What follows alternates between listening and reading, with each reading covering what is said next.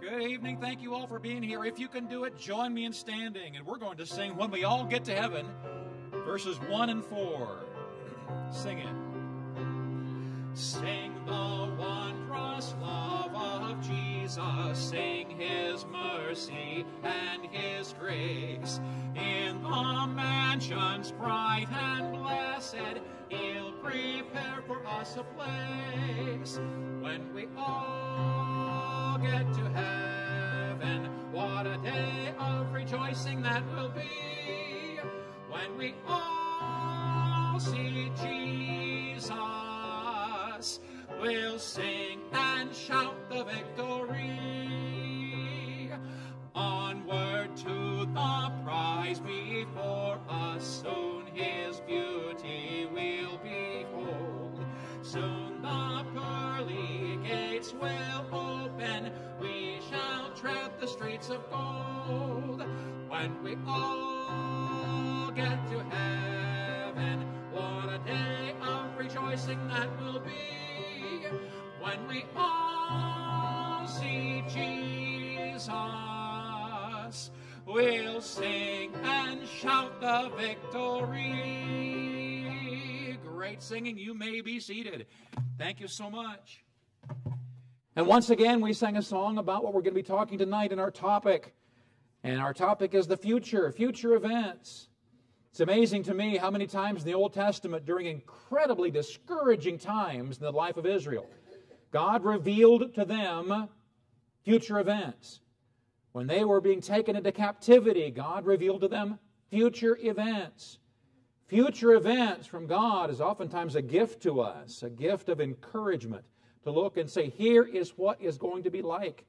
And as we consider what the Bible says about our future, it is going to be glorious. We don't deserve it. My land, every time I pray, I thank God for my salvation. I say I'm an unworthy wretch. I don't deserve yours dying on the cross and coming again alive 3 days later. I don't deserve that.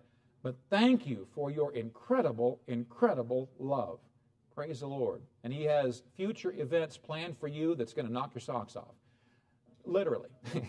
Let's have a prayer, and then we will get into our lesson tonight. Let's pray. Thank you, dear Lord, for your love and your goodness, your blessing, your mercy.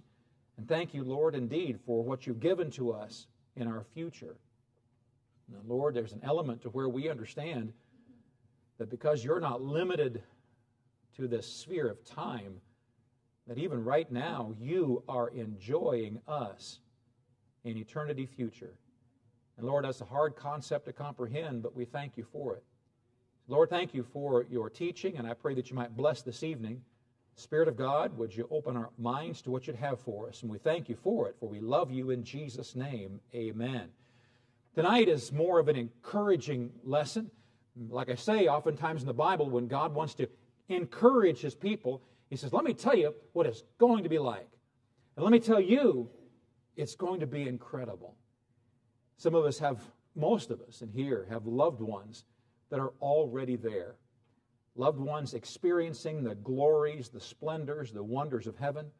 They're seeing loved ones that they're reunited with. Some have been gone for many, many years.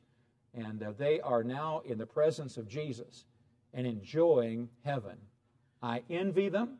I look forward to the day where we are all together in heaven, and that's going to be a glorious time. But we've got a lot to cover tonight, and so let's jump right into it. Keeping an eye on eternity, I'm entitled this, The Unseen Battle. In Ephesians 6:11 and 12, it says, put on the whole armor of God, that ye may be able to stand against the wiles of the devil. For we wrestle not against flesh and blood, but against principalities, against powers, against the rulers of the darkness of this world, against spiritual wickedness in high places. The unseen battle. The Bible describes unseen forces working in the lives of people today and throughout history whose sole agenda is to defeat God and his people by any means possible. There is a spirit world out there. The Bible describes it, not in detail, and I'm kind of glad that it doesn't. But the Bible talks about an unseen spiritual world that is working against us, trying to defeat us, trying to defeat anything that has to do with God and his plan of redemption. Letter A, Satan versus God. Number one, Satan's original form as Lucifer. It's originally called Lucifer. In Ezekiel chapter 28, verse 12, it says, Son of man, take up a lamentation upon the king of Tyrus. Now this is symbolic, a symbolic picture of the devil. This king of Tyrus must have been an incredibly wicked, wicked man, because God used the king of Tyrus to picture Lucifer himself. He said, say unto him, Thus saith the Lord God, Thou sealest up the sum, full of wisdom and perfect in beauty. Here's a math problem with a sum. You take this number plus this number, and you get the sum. The sum is that completeness. He filled up wisdom, and he's perfect in beauty. Thou hast been in Eden, the garden of God. Every precious stone was thy covering, the sardius, topaz, the diamond, the beryl, the onyx, the jasper, the sapphire, the emerald, and the carbuncle and gold. The workmanship of thy tabrets and of thy pipes was prepared in thee in the day thou wast created, which is why we believe that Lucifer, in his original created sense, had something to do with music. He was the musical creation head for God. Thou, verse 14, art the anointed cherub that covereth, and I have set thee so. Thou wast upon the holy mountain of God. Thou hast walked up and down in the midst of the stones of fire. Thou wast perfect in thy ways from the day thou wast created till iniquity was found in thee. He was perfect. God made Lucifer perfect. He was an incredible angel with incredible abilities, talents and abilities that God placed in him. He was one of the three higher archangels of God. And he says in verse 15, he was perfect in all his ways from the day he was created until iniquity, sin, was found in him. And of course, we know that pride welled up in his heart. He was initially a powerful, talented, wise, and incredibly beautiful angel. Number two, Satan fell by exalting himself as God. In Isaiah 14:12, how art thou fallen from heaven, O Lucifer, son of the morning? How art thou cut down to the ground, which didst weaken the nations? For thou hast said in thine heart, notice, I will ascend into heaven, he said. I will exalt my throne above the stars of God.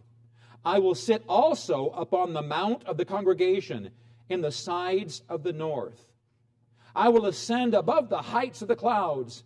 And then here it is. I will be like the Most High.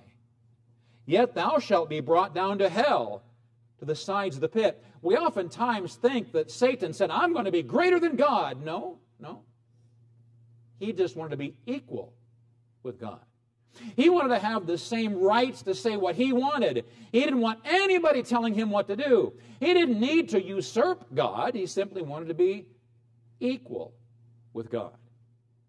He promoted himself to rise to a position equal with God, an act of pure rebellion against God. He lost his coveted position in heaven and was sentenced to eventually be cast into hell. His original name of Lucifer means morning star. Morning star. Number 3, Satan's work today against God and his people. Letter A, first of all, he's a deceiver. Satan is a deceiver. If Satan said it, don't believe it. Don't believe it. Revelation 12:9, and the great dragon was cast out, that old serpent called the devil and Satan, which deceiveth the whole world. He was cast out into the earth, and his angels were cast out with him. The word deceiveth here literally means to roam. To roam, as from the truth or from safety. He roamed away from truth. Satan's method is through deception, attempting to cause people to be diverted from the truth. He simply wants us to get off track just a little bit. He doesn't need us all the way off track. He needs just a little bit off track. Because if we're going a straight line, he knows if we go off just a little tiny bit here, by the time we get to the end, we'll be way off track. Just a little diversion. Letter B, he's a tempter. A tempter. In Matthew 4:3, and when the tempter came to him, he said, if thou be the Son of God, command that these stones be made bread. He's referred to here as the tempter. The word suggests enticing or testing one's integrity to cause it to give way. You're just poking him to see how long he will maintain his integrity. Letter C, he's an accuser. I've mentioned this several times recently, that Satan is the accuser of the brethren. We see this in Revelation 12:10. And I heard a loud voice saying in heaven, now is come salvation and strength and the kingdom of our God and the power of his Christ. For the accuser of our brethren is cast down, which accused them before our God day and night. Accuser. Satan throws charges at God's people as a plaintiff would in a courtroom, bringing up actual sins, both those confessed and those still unconfessed. He uses this method as a means of discouraging God's people, making them feel unworthy to carry on in their relationship with Christ. As I shared with you Sunday, he says, you're not a real Christian, because a real Christian would never have thoughts like that. A real Christian would never do that. You didn't really confess, or here's a good one, you didn't really get saved because you didn't say the right words. You weren't in the right posture. You didn't do this right, or you didn't do this right. He's the accuser of the brethren. And by the way, he's very good at it. Letter D, he is a perverter of God's word. Satan is a perverter of God's word. And of course, all the way back to Genesis chapter 3, verse 1, now the serpent was more subtle than any beast of the field which the Lord God had made. And he said unto the woman, yea, hath God said, ye shall not eat of every tree of the garden? And the woman said unto the serpent, we may eat of the fruit of the trees of the garden. But of the fruit of the tree which is in the midst of the garden, God hath said, Ye shall not eat of it, neither shall ye touch it, lest ye die. And the serpent said unto the woman, Ye shall not surely die. Something serious. No, that's not what he said. It's interesting. She misquoted God, and so did the devil.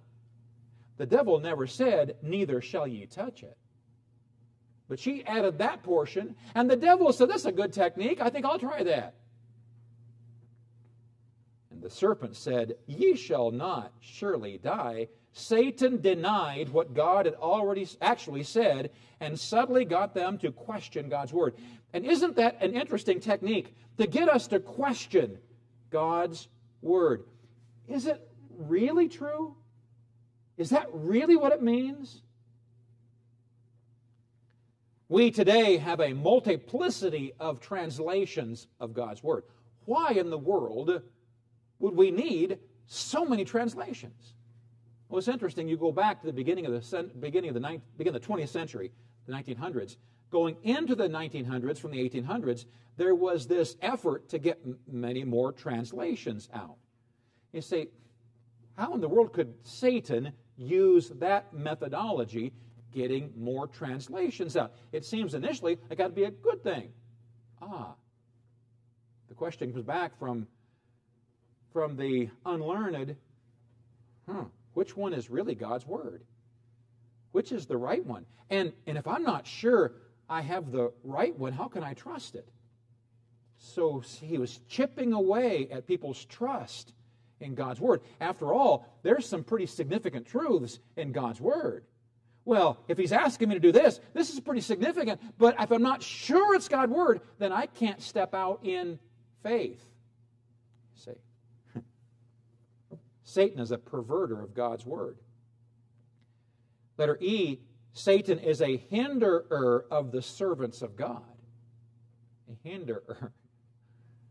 He likes to hinder them. This is found in 1 Thessalonians 2, 17 and 18. But we, brethren, being taken from you for a short time in presence, not in heart, endeavored the more abundantly to see your face with great desire. Wherefore, we would have come unto you, even I, Paul, once and again, but Satan hindered us.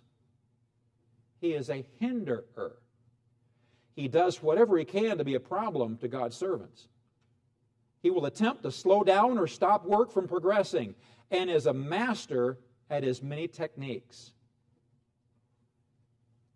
Why did things happen that way right before we were going to do this for God? We had done more than just start this ministry, and this fell apart. Why? Because Satan is a master of throwing problems in God's plan, hindering the servants of God. Number four, Satan's foe. Number 4 is Satan's foe. Letter A, Satan is mismatched in power. He is mismatched in power. 1 John 4:4, ye are of God, little children, and have overcome them, because greater is he that is in you than he that is in the world. Oftentimes little kids get this impression that there is this spiritual battle going on, and in this corner is the devil, and in this corner is God. And they've got their boxing gloves on, and they're going to it. And for a while, God's winning. And then for a while, he's catching his breath, and Satan's winning. It's back and forth, and back and forth, and back and forth. Who's going to win this battle? Satan or God? Satan or God? Who's stronger? Which is an asinine picture when you understand that in God's infinite power, in God's sovereignty, any finite created being is nothing in comparison. Nothing. It's not like Satan is 3/4 as strong as God is, and once in a while he gets them going. No. How ridiculous. God's God. And Satan is a created, finite being. that is nothing to God. He's a little speck, go, psh, like that if you wanted to. He is a created being. The power that Satan has been given to him by a willing populace. We said, lead us, O great one. Wait a minute, I remember doing that. Yeah, we chose to sin. It happened in the garden, you see. They chose to make Satan their ruler instead of God. It's just one tree. It's just one sin. It's just one temptation, and that's all it takes because I have chosen to allow the devil to be my leader. And that's how he got his power.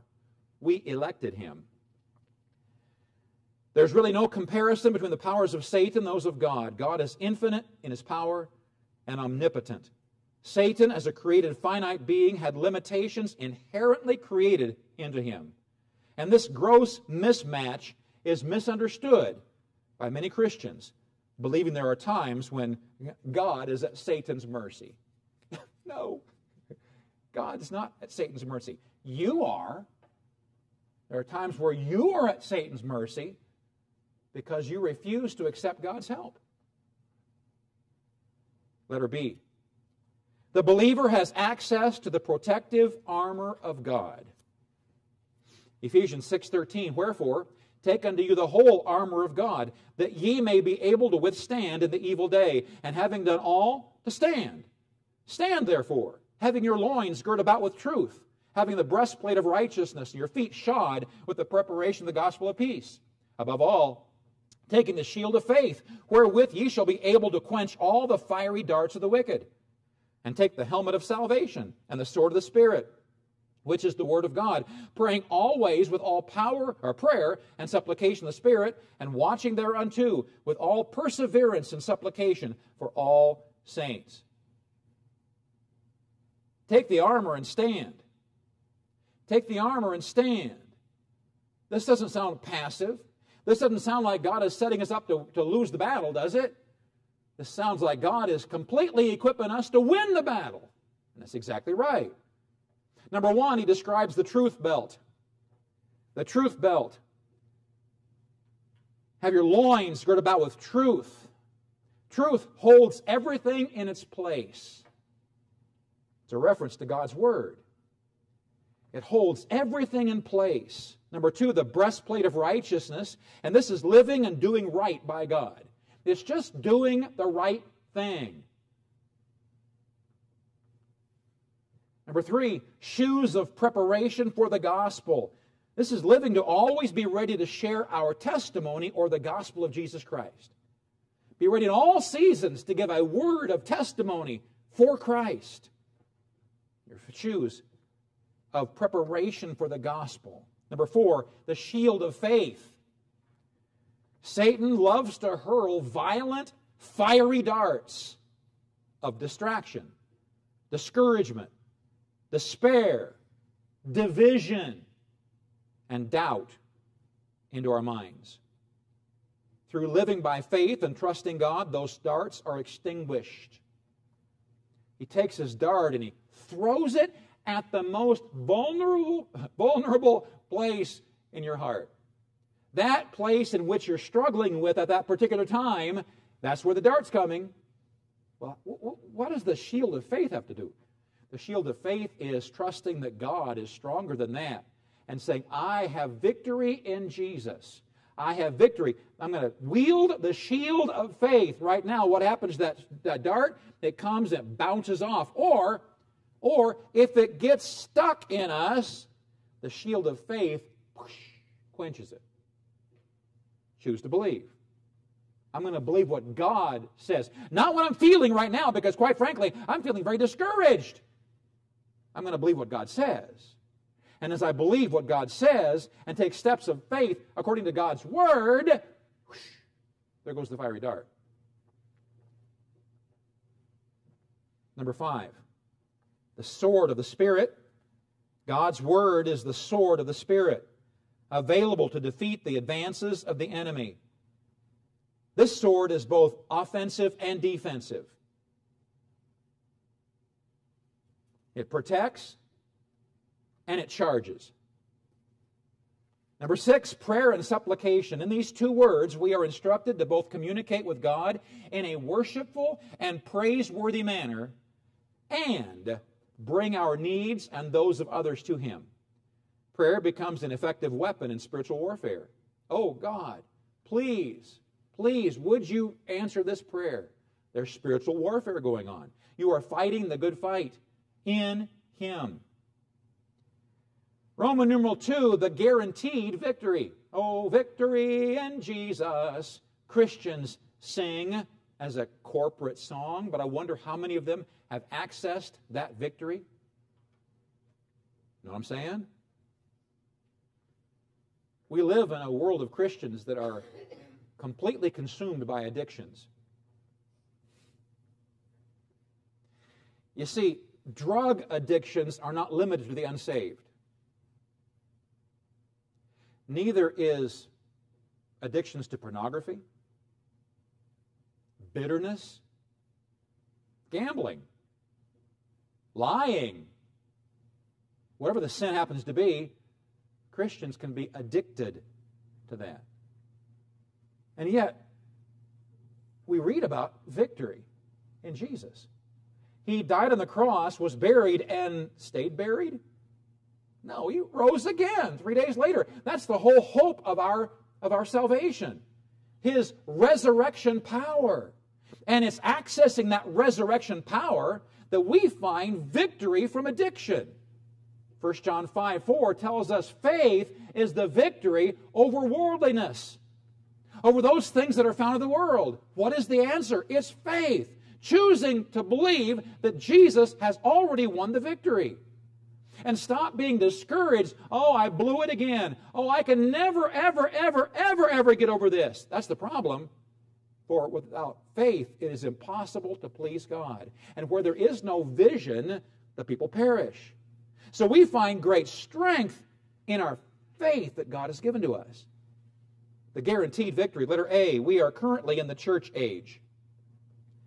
Acts 20:28, take heed therefore unto yourselves and to all the flock, over the which the Holy Ghost hath made you overseers, to feed the church of God, which He hath purchased with His own blood. We live in the church age.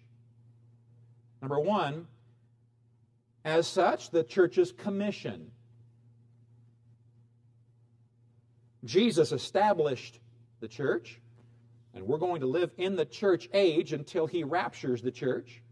So that time from Jesus beginning the church until the rapture is the church age, and we are privileged to live in that incredible time. The church's commission, Mark 16:15, and He said unto them, go ye into all the world and preach the gospel to every creature. From the very beginning of the church, Christ's mission for it was to spread the good news of Jesus Christ. That mission has never deviated from that time. Jesus told His disciples, go into all the world and spread the gospel. All the world. Number 2, the church's surroundings. We live in an unparalleled time in history. We who live in the church age, it's incredible.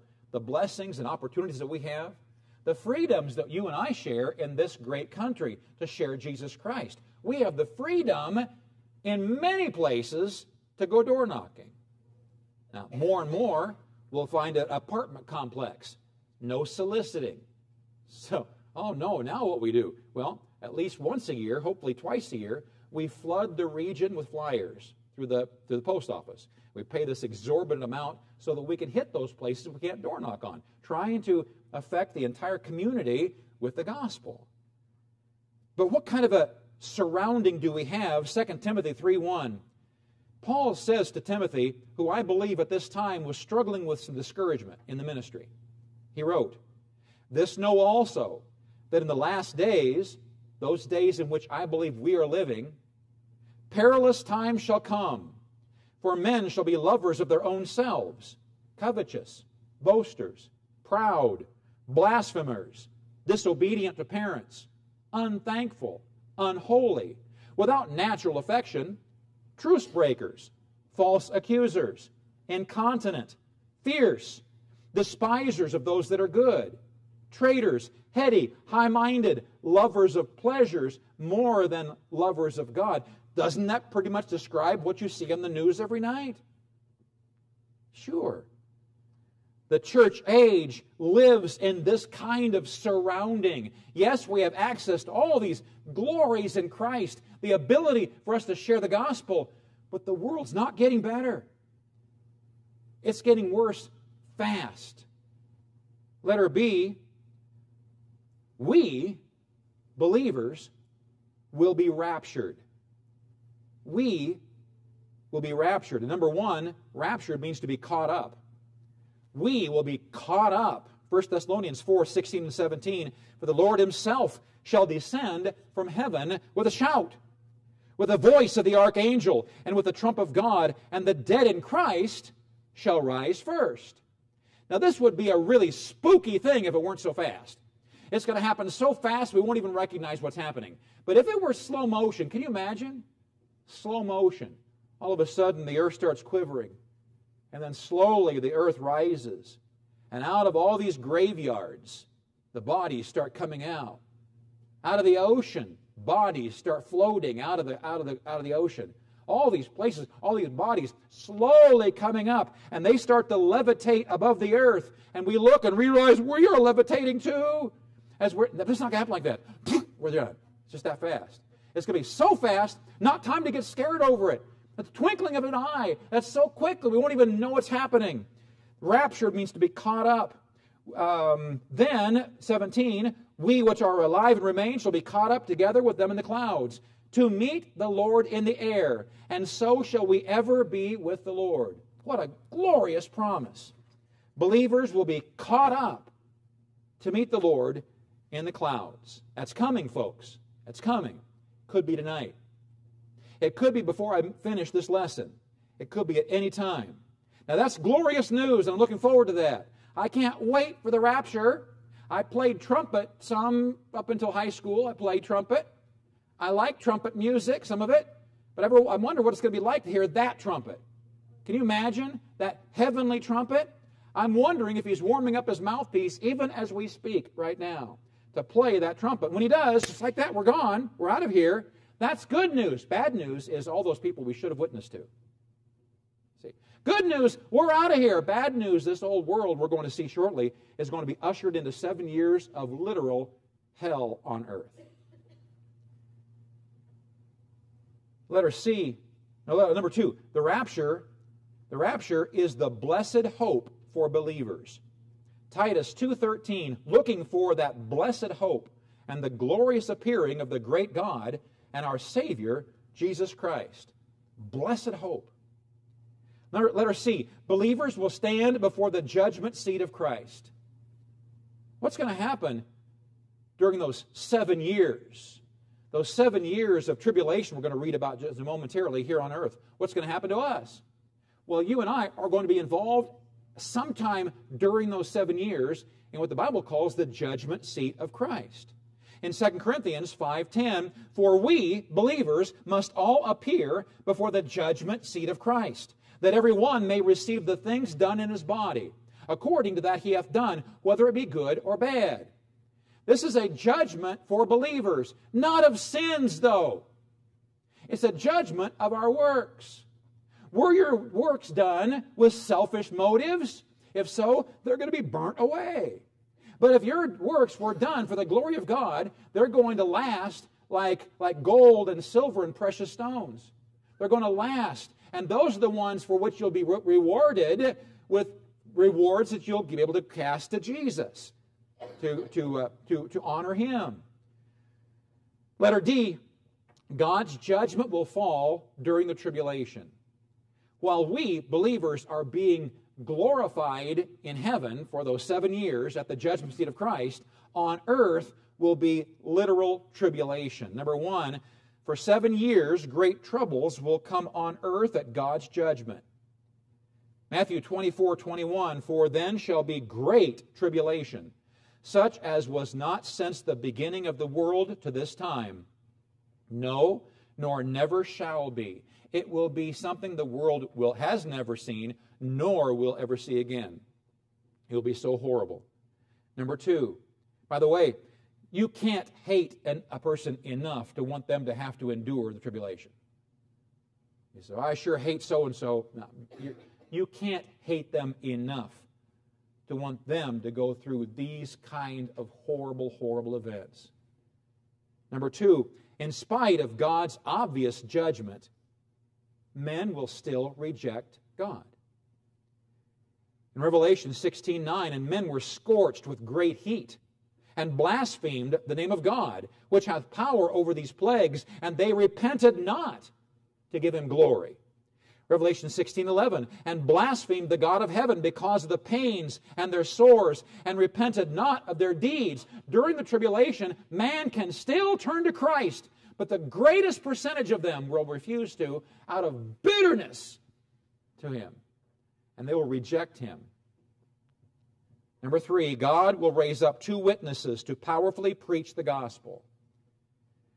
In Revelation 11:3, and I will give power unto my two witnesses, and they shall prophesy 1,260 days, clothed in sackcloth. 3.5 years. These two will win many to Christ. Most of their converts will be Jews, but most will continue to reject God. They'll preach, they will win scores of people, many people, mostly Jews, to Christ. But most will continue to still reject God. Letter E, Christ will return at his second coming. Revelation 19:11, and I saw heaven opened, and behold, a white horse. And he that sat on him was called Faithful and True. And in righteousness he doth judge and make war. His eyes were as a flame of fire. This one truth describing Jesus, that when he comes back, his eyes were as a flame of fire, puts Jesus in a completely new understanding. We grew up in our Sunday school classes watching the steps of Jesus here on earth, and he did such amazing miracles and was so gracious and so meek and so helpful, and he healed the sick. But there's coming a day, well, Jesus will come as lion, where he will come to rule and to reign. And he will not be that meek man that he was then. He will come in all of his glory and all of his power. His eyes were as a flame of fire, and on his head were many crowns. He had a name written that no man knew but he himself. He was clothed with a vesture dipped in blood. Hallelujah. And his name is called the Word of God. And the armies which were in heaven followed him upon white horses, clothed in fine linen, white and clean. And who do you suppose is going to be riding those white horses following him? Even you don't know how to ride a horse. You will then. Somehow between now and then we're all going to learn how to ride horses. I don't know how that's going to be. Verse 15, and out of his mouth goeth a sharp sword, that with it he should smite the nations. And he shall rule them with a rod of iron, and he treadeth the winepress of the fierceness and wrath of Almighty God. And he hath on his vesture and on his thigh a name written, King of Kings and Lord of Lords. Verse 19, I saw the beast and the kings of the earth and their armies gathered together to make war against him that sat on the horse and against his army. And the beast was taken, and with him the false prophet that wrought miracles before him, and with which he deceived them that had received the mark of the beast, and them that worshipped his image. These both were cast alive into a lake of fire, burning with brimstone. And the remnant were slain with the sword of him that sat upon the horse, Jesus, which sword proceeded out of his mouth, and all the fowls were filled with their flesh. The Antichrist will establish a one-world government and religion during the tribulation. Those forces will unite when Jesus returns to war with him at the Battle of Armageddon. And Christ will decisively win that victory. Letter F. Jesus Christ will rule over earth for 1,000 years. Of course, we know that as the millennium. Revelation 20 and verse 4, and I saw thrones, and they that sat upon them, and judgment was given unto them. And I saw the souls of them that were beheaded for the witness of Jesus, and for the word of God, and which had not worshipped the beast, neither his image, neither had received his mark upon their foreheads, or in their hands. And they lived and reigned with Christ 1,000 years. Isaiah 65:25, the wolf and the lamb shall feed together, and the lion shall eat straw like the bullock, and dust shall be the serpent's meat. They shall not hurt nor destroy in all my holy mountain, saith the Lord. I was talking to Randy about wolves. They're going to be releasing up there in the Burns area, up above Eagle, where we're praying for a pastor there, the Eagle Church. The government will be soon releasing wolves into that region. And the wolves will multiply. And the wolves travel in packs, and the packs just get larger and larger. Wolves don't currently lie down with sheep until they've killed them and eaten as much as they want. Then they might lie down with the dead carcass. But there's coming a day where those ferocious, carnivorous wolves will have no taste for lambs. Not at all. They'll get along together. They'll play together. They'll be domesticated like animals at that time. Because Jesus is ruling and reigning. Known as the millennium, Jesus will rule as king in his kingdom headquarters in Jerusalem. Letter G, unbelievers will be sentenced at the great white throne judgment. And don't get those confused. The great white throne judgment is not for believers. It's for unbelievers. The judgment for believers is the judgment seat of Christ, where our sins will not be judged, our works will. The great white throne judgment, however, is a judgment of unbelievers. And can you even begin to fathom what it would be like to have the accounting of each unbeliever, every sin? Every sin.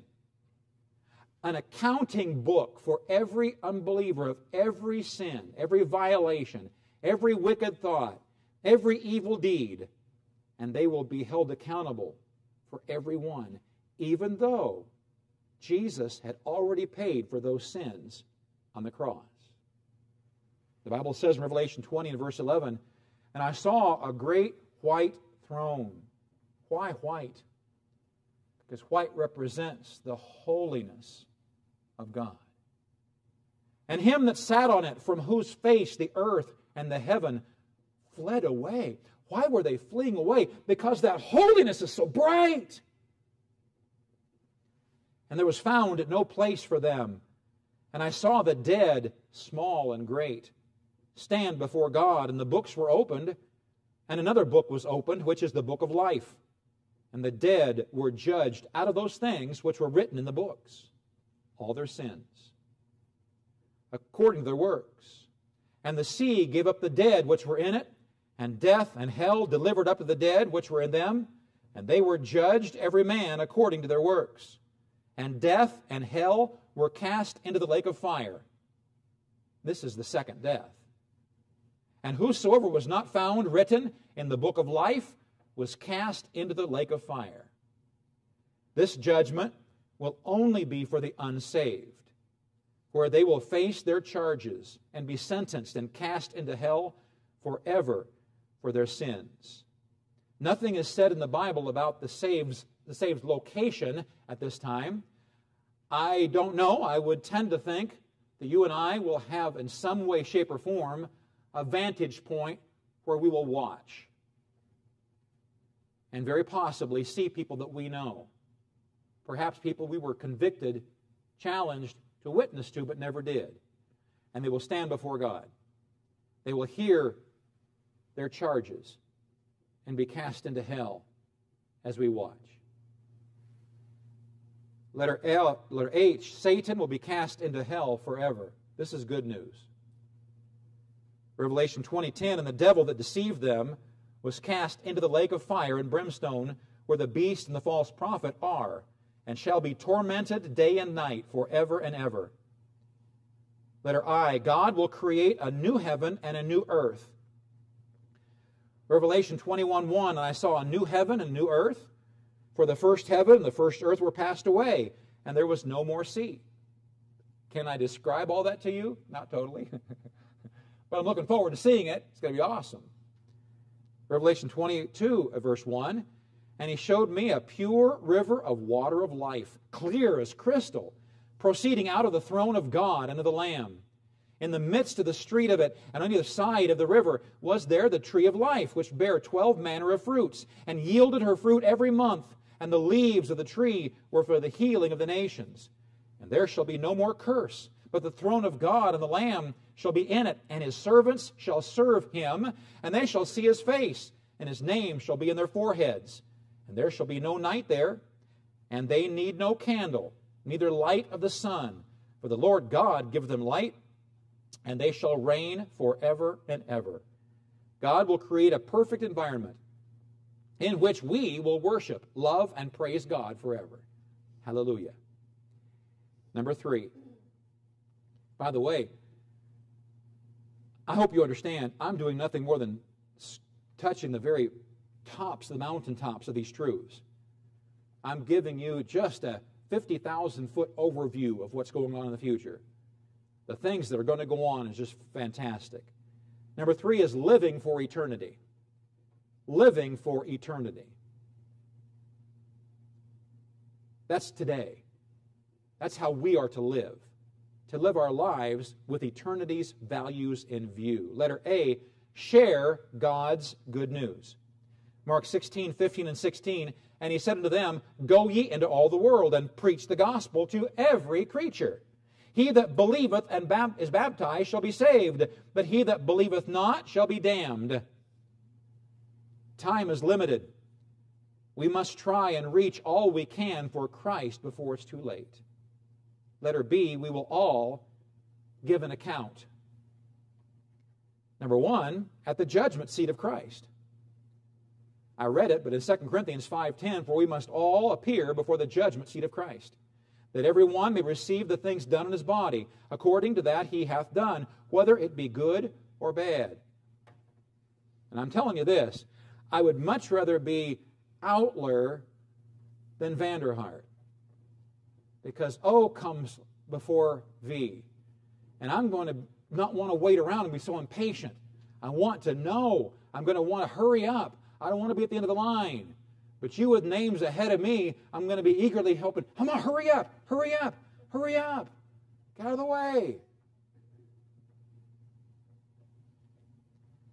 Number 2, crowns will be won.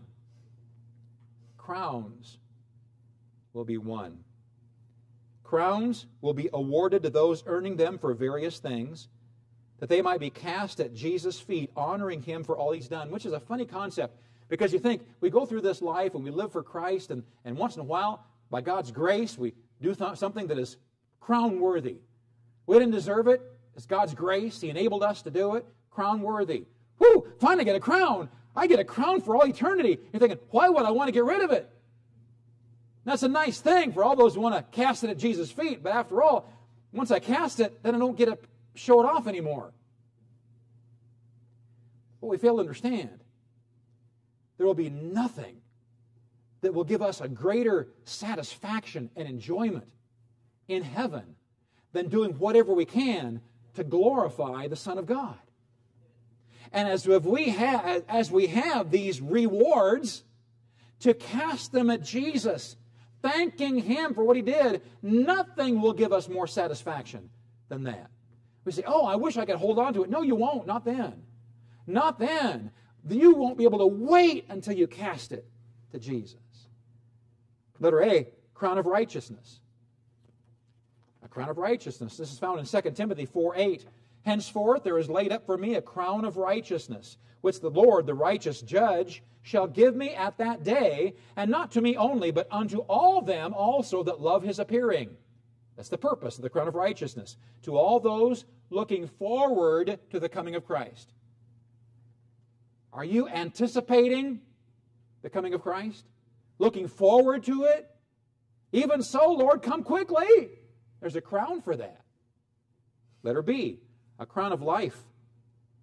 Crown of life. Revelation 2:10. Fear none of those things which thou shalt suffer. Behold, the devil shall cast some of you into prison, that ye may be tried, and ye shall have tribulation 10 days. Be thou faithful unto death, and I will give thee a crown of life. This is the martyr crown. Now, it's specific to those of the tribulation, but it's very possible that it will be given to all those who are martyrs for Christ. It will be given to martyrs and those overcoming temptation, found also in James 1:12. Letter C, a crown incorruptible. 1 Corinthians 9:25, and every man that striveth for the mastery is temperate in all things. Now they do it to obtain a corruptible crown, but we an incorruptible. This is given for lives lived in spirit control or temperance. Spirit control. Yielded to the Spirit of God. Letter D, crown of rejoicing. 1 Thessalonians 2:19, for what is our hope or joy or crown of rejoicing? Are not ye, even ye, in the presence of our Lord Jesus Christ at His coming? These are given for a life of reaching people for Christ. A crown of rejoicing. Letter E, crown of glory. 1 Peter 5:4, and when the chief shepherd shall appear, ye shall receive a crown of glory that fadeth not away. This is given for leading and teaching people in the Word of God. These crowns will all be gratefully cast at Jesus' feet following the judgment seat of Christ. This is found in Revelation 4:10. The 24 elders fall down before Him that sat on the throne, and worship Him that liveth forever and ever, and cast their crowns before the throne, saying, Thou art worthy, O Lord, to receive glory and honor and power, for Thou hast created all things, and for Thy pleasure they are and were created. Now I will say, there's much difference of opinion on some of these crowns. I just gave you my overview of them. There are going to be crowns given. We are going to cast our crowns at the feet of Jesus. That's the most important thing to remember. We live our lives for Him and allow Him to give us crowns at His discretion because He's pretty smart, knows what He's doing, and knows the end result. He's going to get them back anyway. And so it's a pretty amazing opportunity for us to enter in to glorifying the Son of God. Can you imagine? What an opportunity. Whirlwind.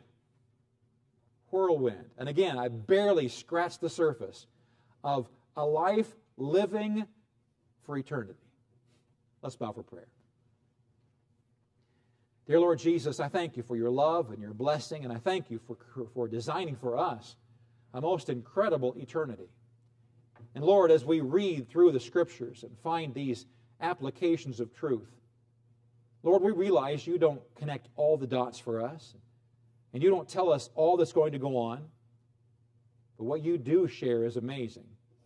And I pray, Lord, that we will live our lives today for eternity's values, with the understanding that what we do today, how we live, how we submit ourselves to You, how we allow the Spirit of God to direct us, how we open our mouths and boldly declare the gospel, will affect our future for Your glory.